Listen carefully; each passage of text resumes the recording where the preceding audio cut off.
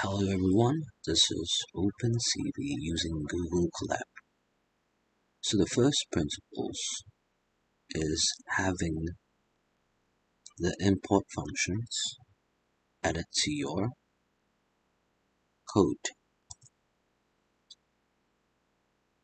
Once you have the import functions added to your code, you just run the cell.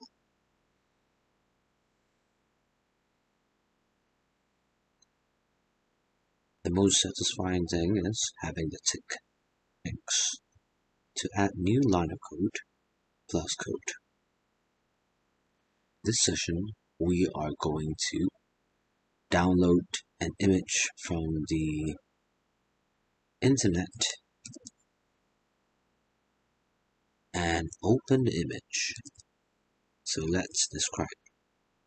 To load the image, we need a URL. URL equals, here is an image. It can appear from any website. However, you might test several different address links before you can successfully download a link into Google Colab. Next, we have my image. Basically, you can name this input anything. You can name this A. You just change this to A. Okay. Then you want to understand there's a function called io.imread from the URL. So from skimage import io and the cv2 show import cv2 as cv. Here are some information about color, the color of the image from the cv. So you notice towards the end it's gray. Let me run this code. Right, however, this was not the original color, so let's revert to the original color. And how can we do that? Simply by doing the entire expression over here. And 2. Just replace it with 1 information, 1 input, and you run. Then you will have the original image color from the internet itself. However, we do not want to do that, to change it to a grayscale. So we follow the instructions here. Next, we want to add a new line of code, and we want to call this code io.imread.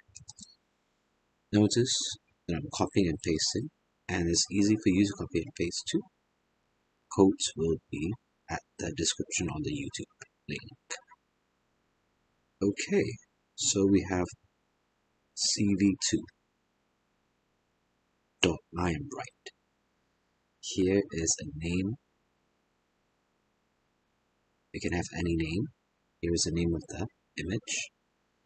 And then here is the description where we change the original color to gray color. So let's just run this. And you'll see that there's some error. How do we manage to resolve the issue? You notice that in the beginning, I have a change input. So we change the name to A. Notice that A is already recorded in the database. Now when I run it, it goes to true.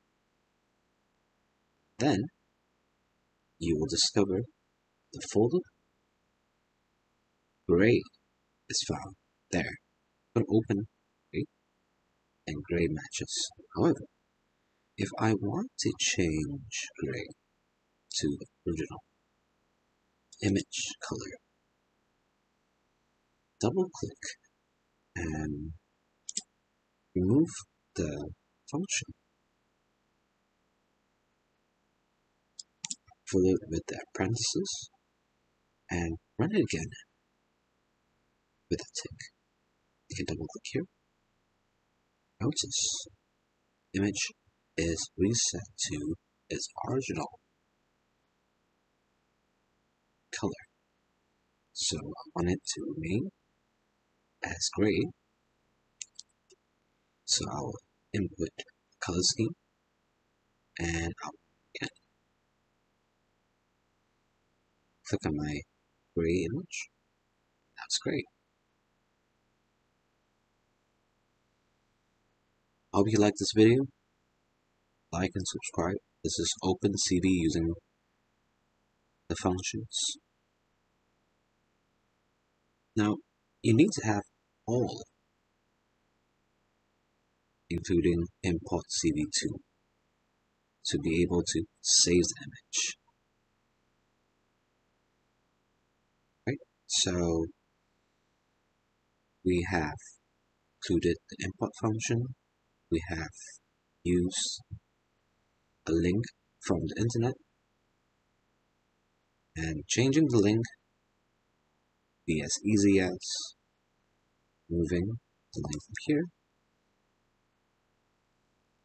Notice that I can change a JPG or a ping to a JPG and JPG to a ping. Now let's go and explore for the image. Image size has to be small.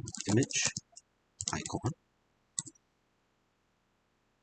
something small, and we have buttons.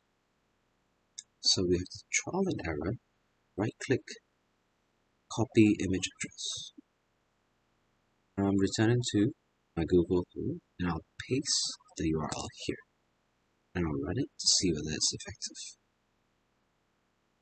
Right, so it's effective here. Now I have to do the same thing here. Okay. So notice that my previous image is still present.